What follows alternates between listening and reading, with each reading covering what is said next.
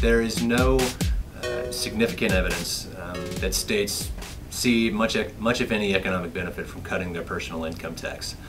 State economies grow when they have a good mix of positive attributes, when they have good schools, when they have quality public services, good infrastructure, and where families are able to have large enough incomes that they have money to spend at local businesses and shops and to pump back into their local communities. Families don't see much benefit from a personal income tax cut of this nature, and so they don't have additional dollars to pump back into their local economies.